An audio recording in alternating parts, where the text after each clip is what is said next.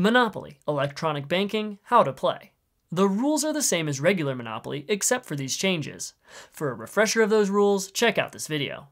All money is digital and each player takes a bank card.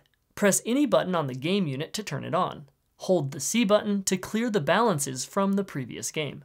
Whenever you need to add money to your account, put your card in the green side. Whenever you need to spend money, put your card in the red side. If you need to pay another player, then they put their card in the green side while yours is in the red. Always wait until the new balance shows on all cards before removing any card from the game unit. To view your balance, insert your card into either side, then remove it without pressing any buttons. When you land on Go, insert your card and press the Go arrow. Money increments in thousands and millions, indicated by the K or M respectively. When typing in money, you must include the proper increment after the numbers to enter it. Press the C to delete a mistake and re-enter it. The price to get out of jail is $500,000.